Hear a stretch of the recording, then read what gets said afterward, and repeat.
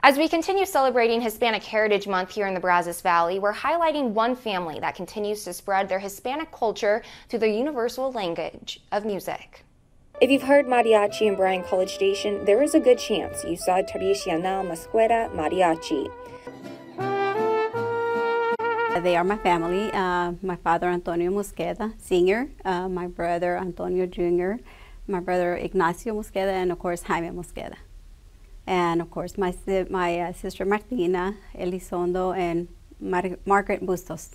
Before 1985, there was not a group in Brazos County that played traditional Mexican music. For decades, the family has performed across the state from Dallas to Lufkin to San Antonio, as well as for large special events. While music has been a hobby for the whole family, Maria says it's also a way for them to keep the culture alive for generations. They have continued the culture from, our grandparents and our former generations, so very proud that they have instilled not just within the family of our new generations, but also within the community.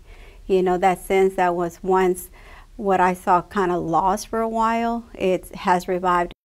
Tonight at 10, we speak to one of the members of the band about how he uses his passion for mariachi inside his classroom. Well, it's that